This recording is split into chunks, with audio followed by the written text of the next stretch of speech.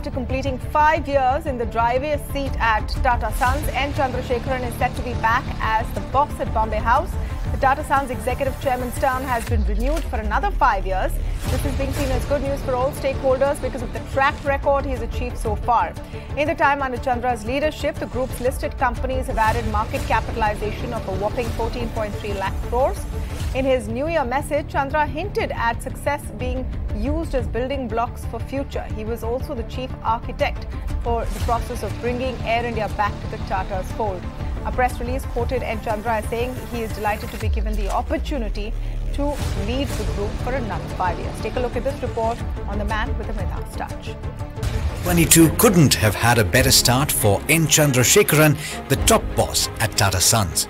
First, he was awarded the Padma Bhushan, India's third highest civilian award, and then he was reappointed executive chairman of Tata Sons for a term of another 5 years. Chandra was quoted in a press release as saying, "It has been a privilege to lead the Tata Group for the last 5 years, and I am delighted at the opportunity to lead the Tata Group for another 5 years in its next phase." Unquote. His last 5 years in the driving seat of Tata Sons has been a dream run. As they say, fortune favors the brave. Chandra, as he is fondly referred, was a brave man to take the top job at Tata Sons right in the middle of a stormy boardroom battle. As the Mistry and Tata families were blaming each other for the struggling financial health of various group companies, N. Chandra hit the ground running. His simple mantra of 3 S's, simplifying, synergizing and scaling, saw group stocks emerge as major value creators.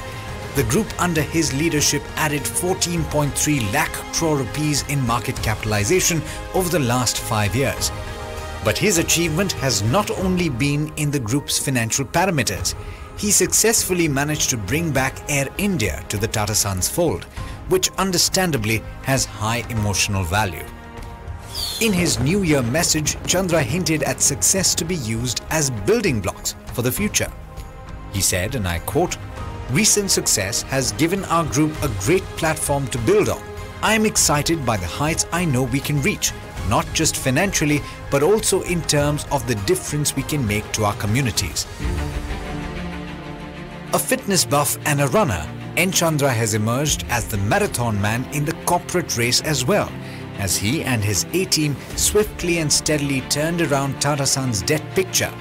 In fact, since N. Chandra took over, Tata Steel has cut its debt by over 50,000 crore rupees.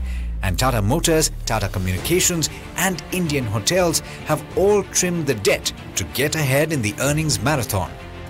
And who knows the importance of a strong digital presence better than tech titan N. Chandra, who spent several successful years as TCS boss. N. Chandra has ensured that each of the group companies is future ready, be it artificial intelligence, data analytics or electric vehicles. N. Chandra-led Tata Sons is making products for the future. Tata Sons will soon be launching its super app.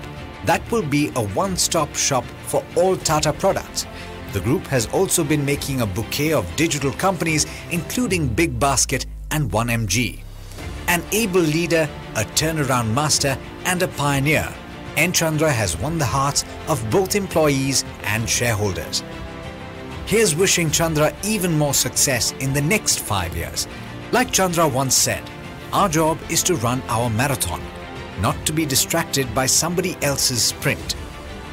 Bureau Report, ET Now.